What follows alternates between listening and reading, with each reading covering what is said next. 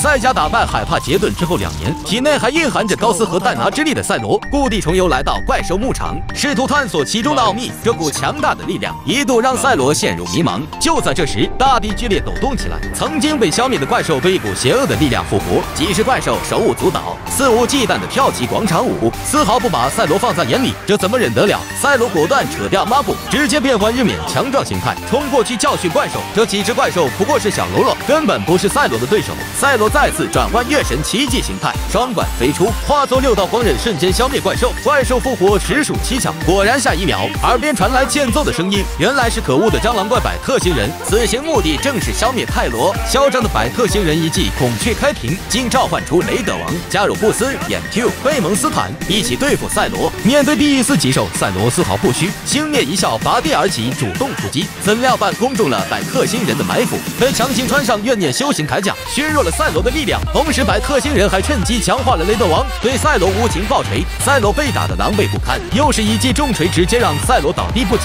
百特星人复活怪兽的时候，还意外复活了一只善良的小怪兽比格蒙。他曾在初代大战雷德王时被雷德王杀死。可恶的百特星人想让雷德王再杀死他一次。危机时刻，赛罗苏醒替小比格蒙挡住了致命一锤。百特星人简直丧心病狂，连弱小的生命都不放过。赛罗彻底怒了，身体发出耀眼的光芒，强行震碎修行甲，一个倒拔垂杨柳，将雷德王抛向空中，一记巴斯塔光线便粉碎了雷德王。就在这时，加入布斯突然偷袭，赛罗与比格蒙被吸入幻境之中。不远处，一个幻影徐徐走来，仔细一看，竟然是赛罗自己。这个赛罗身形扭曲，全身散发出邪恶的气息，原来是百特星人利用赛罗的心魔激发出来的阴暗面。赛罗冲上前去与自己的心魔展开大战，两人的招数虽然一模一样，但假的终究是假的。在赛罗的一击灌刀下，黑暗赛罗被一分为2。随着幻境破碎，制造幻境的加入布斯族还没来得及喘息，百特星人又操控眼 Q 与贝蒙斯坦攻击赛罗。这贝蒙斯坦能吸收奥特光线，而眼 Q 能反射奥特光线，一吸一射无缝配合。赛罗瞬间被打飞出去。了解二兽的套路之后，赛罗直接转换月神奇迹形态，身体化作一道神光，钻进了贝蒙斯坦的身体。通过贝蒙斯坦的转换之力，再从眼 Q 破体而出，一杀秒消灭怪兽。见状，百特星人趁机吸收了死去怪兽的怨念，大幅度增强自己的力量。赛罗被重重的打向地面，百特星人无情的践踏赛罗的帅脸，举起手中的剑就要了结赛罗。不过赛罗经过刚才的战斗，已经克服心魔，领悟到了戴拿和高斯2位奥特曼的力量，那就是心存正义，永不放弃。金光闪现，赛罗瞬间消失。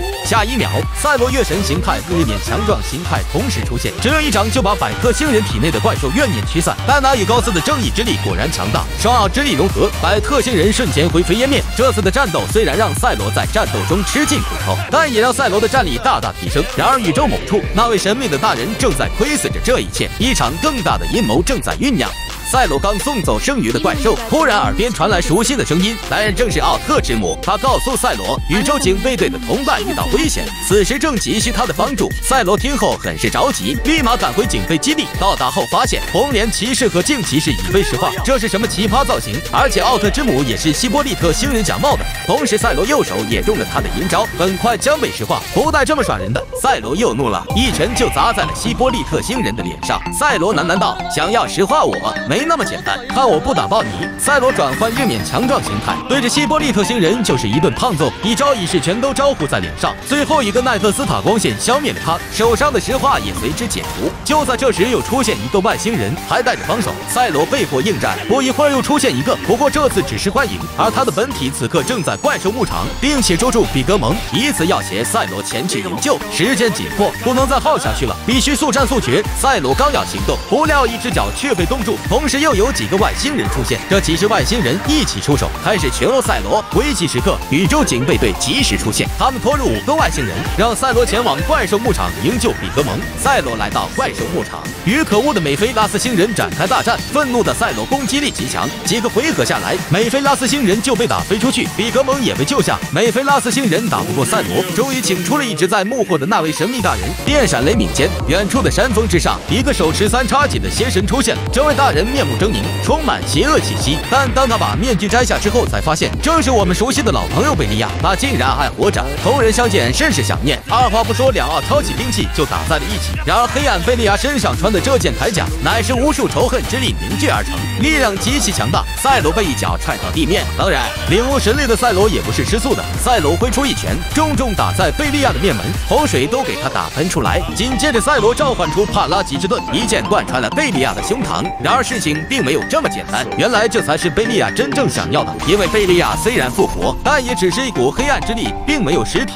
他的目的是要夺取赛罗的躯体，简直太阴险了。贝利亚的灵魂疯狂入侵赛罗的身体，顷刻间赛罗被完全侵蚀，然后化作一团紫光，回到刚才与几个外星人大战的地方。大战一触即发，黑暗气息包裹全身。这次赛罗彻底黑化了。黑化后的赛罗力量极其恐怖，随手挥出一道玄光斩，就把詹伯特斩成碎片，连同警备基地一并摧毁，太可怕了。随后，赛罗身后幻化出贝利亚的身影，声称要毁掉一切。竟其实几人得知这一切都是贝利亚搞的鬼，便一起向黑暗赛罗冲去，试图解救赛罗。然而黑暗赛罗一个旋转飞踢便把几人打翻，竟其实想用曾经赛罗救他的方式净化赛罗。但这时的赛罗跟他那时候不一样，他已经让贝利亚完全侵蚀，想让他恢复理智，现在只能靠他自己。这也让镜骑士付出了生命。然后就是钢铁9号，最后是红莲骑士。短短的几个回合，曾经辉煌一时的宇宙警备队就这样被黑暗赛罗消灭。与此同时，赛罗体内的意识已经奄奄一息，而贝利亚却甚是得意，因为他几乎已经彻底夺取了赛罗的躯体，准备率领这几个宇宙人大开杀戒。模糊中，赛罗仿佛感觉到了队友就在他的身后，他们并不怪赛罗，并且不断的鼓励赛罗一定不能放弃。终于，赛罗再次振作起来，他伸手抓住贝利亚，然后一飞冲天，直接冲破黑暗，来到了他心中光明的地方。我们的赛罗回来了，同伴之间的羁绊之情